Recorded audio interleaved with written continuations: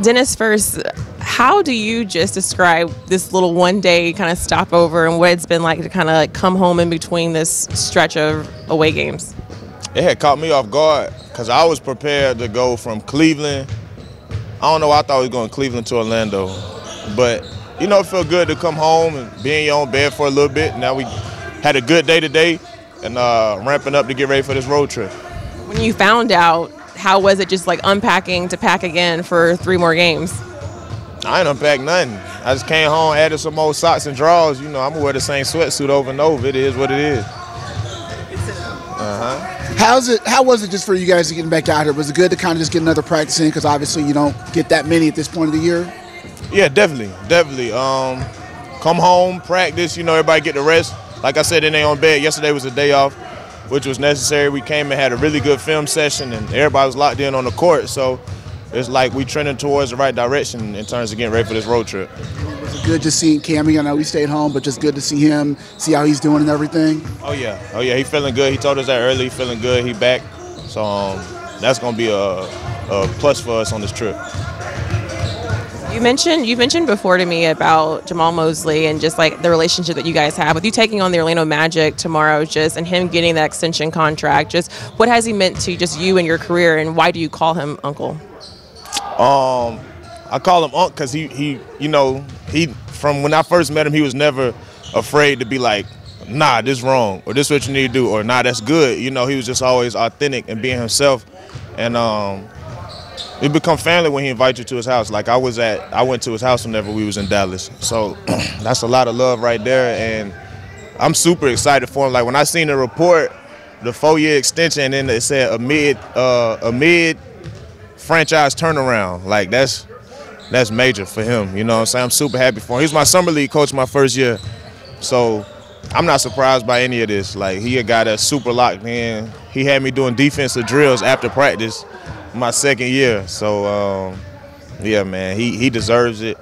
The players over there love him. I'm sure the organization loves him. So I'm excited for him. Will you get a chance to kind of celebrate with him, but first get the win and then celebrate with them for the contract extension? Yeah, I'll celebrate after we get a dub. You know what I'm saying? We could talk about that. For you guys too, obviously the Cleveland game was an important one for you guys to get back to your values, and KO said that the energy was right. What will it take for you guys just to kind of keep that energy going from a performance like that now into the rest of this road trip? Just keeping the main thing. We got to be about us the whole time, you know, and there's no disrespect to any opponents, but it's like we got to come in and focus on the things we're supposed to do. You know what I'm saying? It's always about us. We come in and focus on the process instead of like we got to win. You know, the W's will take care of themselves.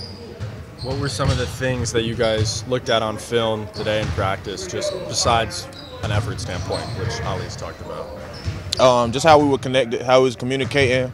Like you said, a couple EGBs, we was getting multiple. We got Dennis, he does what he does. He gonna make plays, talk trash to you. Then we got CT picking up full court. That's major for us. And just our level of physicality, we upped it in that Cleveland game, so we gotta keep that going the rest of the year. How much responsibility do you feel as the leader of your unit? With the bench, there's been a lot of injuries, guys in and out, but you, since returning from your December injury, have maintained a steady presence there. Do you feel like the leader of that unit? That's what they always tell me. So I come in and try to do what I can, man. I try to lead by example first and foremost, just by giving 110 every chance that I get, and being the guy that's a point of attack defender. I'm the one that everybody sees, everybody behind me. So I try to make sure I'm not slacking.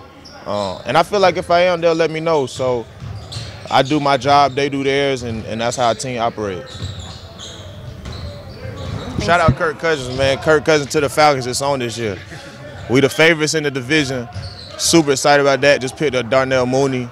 Yeah, y'all got to watch out for the Falcons, man. We're going to be dangerous this year. Kurt Frost. What's the Falcons relationship and not a Panthers relationship, since you got so much Charlotte love? Fan. So even like I wasn't a Hornets fan growing up, just because we won't go into no games. I never went to a Hornets game. I never went to a Panthers game growing up. But I always got love for them. So when we play the Panthers, like, yeah, I want to win with the Falcons. But, you know, I grew up a Michael Vick fan. I can't just switch when I get older, you know what I'm saying? So I had to be loyal even when we was trash. You know, it is what it is. I'm not going to switch. I'm a Falcons fan, but it's love for the Panthers. Speaking of Charlotte, and just you got a chance at the Hornets game to have a lot of kids come out with the 2-6 Foundation. Just what was that like to see the kids come to the game? And as you mentioned, that there are a lot of those kids have never been to an NBA game. They wanted to come see you, got to see you warm up and meet you.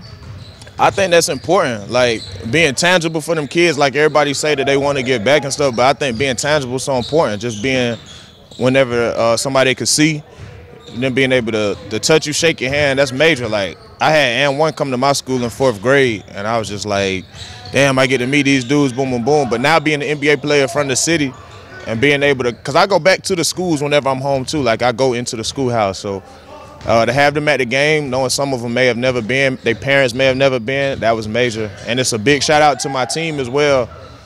Grant, Kamal, Sabir, Darian, the whole 2-6 organization is major. You know, they do a great job of putting that together. Like I couldn't do that without them.